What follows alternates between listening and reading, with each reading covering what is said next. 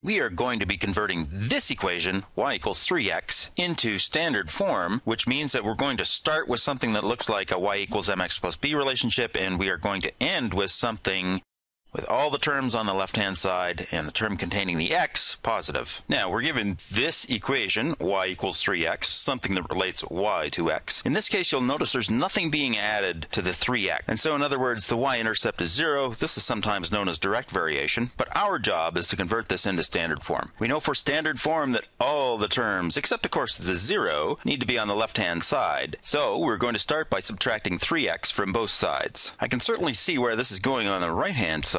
On the left-hand side, I don't have any x's, and so I'm just going to subtract 3x from what isn't there, or 0 x's. And I can see that I am subtracting equal amounts from both sides, and so I'm maintaining the integrity of that equation. Where does this leave us? Well, nothing minus 3x is obviously negative 3x. And we have a positive y, so negative 3x plus y, and 3 x's take away 3 x's, obviously, is equal to 0. I'm almost there.